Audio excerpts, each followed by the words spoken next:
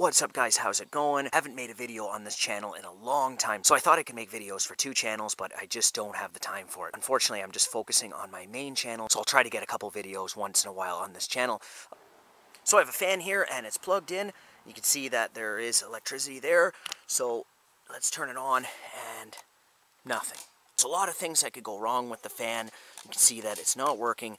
Now, of course, the most common thing is that it needs lubricating. If I spin the fan here, you can see that it's turning, and so it's nothing to do with the lubricating of the motor. Now that's a really simple thing to do if you want to spend the time to fix the fan. I've got so many fans given to me where they just need to be oiled. Oiling the fan isn't really that difficult to do, but with this fan here, it's nothing to do with that. What I'm going to do is I'm going to pull it apart and then I'm going to look inside. We're going to see if there's any physical damage. I never recommend doing any of these projects or any of these repairs when it comes to electricity. Play it safe. Go to an electrician, go to someone that's qualified, take a course, go to school, learn how to work around electricity before doing any of these projects. At least if you're going to try, then take it to someone that's qualified and let them inspect it before you plug it in.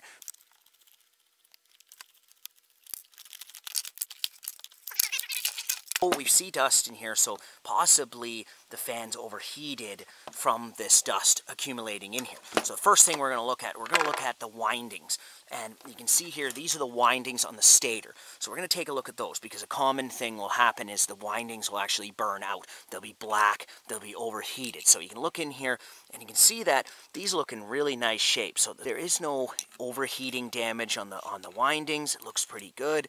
So we want to get all the dust out of here. We can blow it out with compressed air. Take a look at the parts of the motor. Now here's the stator. Inside the motor you can see these laminated pieces of metal. These are actual soft iron pieces.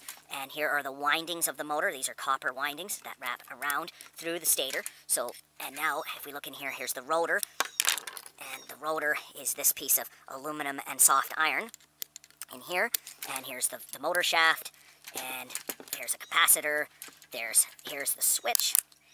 And this here is the gearing for the oscillation. So you pull this out, and then it's free, and you push it in, and it oscillates. So it will not turn on. So it could be many things, but we can take a look at the switch. The switch looks like it's in okay condition. All the wires are connected. If we look in here, all the wires are connected. So I have an idea what's wrong with this motor before even touching it. Now, a lot of these motors here, what happens is the bearings just go dry and you have to oil them. So they basically stick and the motor will not start up. It'll just sit there and it'll be stuck. So an easy thing to do is to take the motor apart. You can try dripping oil in here and lubricating it, but you need to get to the bearing in the back here, and it's kind of difficult to get to. You can see in here there's a bearing back there, so you need to get the oil in there. So to take this whole thing apart, you have to take these screws out and then pull off the cover, pull the rotor out, lubricate the bearing in the back here, and lubricate the bearing in the front. And then the motor will work again. But that's only if the motor is actually functioning. You can sort of feel it trying to work, but it's stuck. So with this motor, that's not the problem. See here, there's this little thing that has a little insulator over it, and it has two wires coming out, and it's going, and it's basically wire tied to the coils here. So that is our thermal protector. So what I'm going to do is I'm going to cut that off to get it out of there. So that's the little thermal protector. You can see right on there, it's 115 degrees Celsius. So what we're going to do is to see if this is the problem with this motor. I'm just going to pull the thermal protector out. What I'm going to do is I'm just going to attach the two wires. Basically, I'm just going to twist it like that. And then I'm going to hook this motor back up very carefully here. We're going to set it down, turn it this way. So I already have it on. So I'm going to plug it in now and see if the fan will turn on. And then that'll let me know if that's the thermal protector. Wow. Like I didn't already know that. But anyway.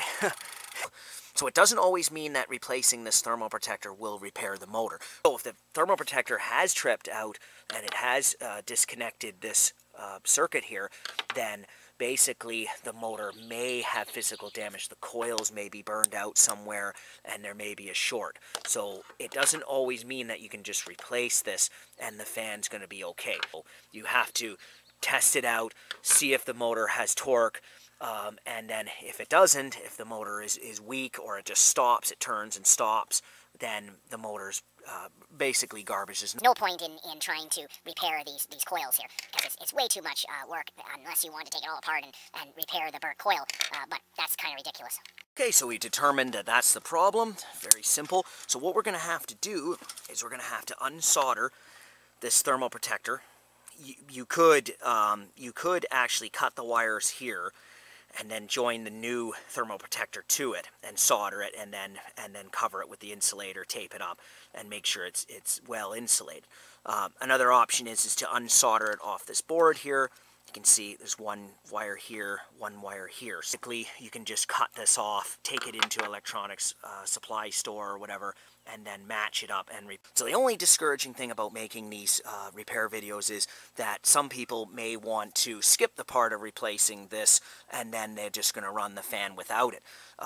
And what could happen is this fan could then overheat, get really, really hot, and it could catch on fire. So you do not ever do something like that. That's why that thermal protector's in there. So do not run the fan without that thermal protector. So this video is only for entertainment and educational purposes only, and I do not recommend doing any repairs to electrical devices. So that was just a quick diagnosis of a broken fan, and thank you for watching.